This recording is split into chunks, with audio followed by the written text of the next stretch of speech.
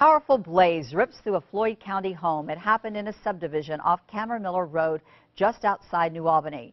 WLKY's Erica Coghill talked to the homeowner about the devastation.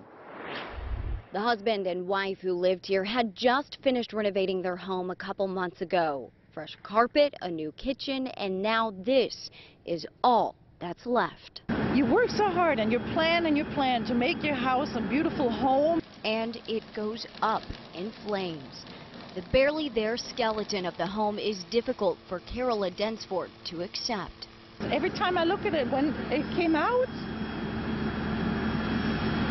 when we came out and I turned around and I saw it, and it's just like somebody's taking a knife in my stomach and just going like this. It's not just the work that went into the home, it's what the home held that will never be replaced that's most upsetting. The photo albums, all the little things, the keepsakes from my children when they were little, things I don't throw away because they're so dear to me. It's all gone. It's all gone. Densford and her husband are thankful to be alive after narrowly escaping the blaze. The smoke alarm woke them up just before 6 Friday morning. And when I opened the door of the bedroom, I saw the hallway filled with smoke. She grabbed a fire extinguisher and tried to save her home, but the flames were too powerful and grew too quickly.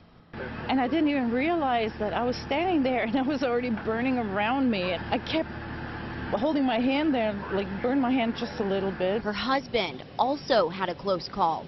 While reaching in to grab car keys, flames shot at him.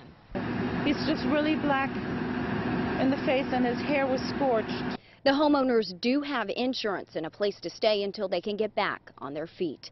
Erica Coghill, WLKY News. The couple believes the fire started in the second floor laundry room. Fire officials are still trying to figure out why.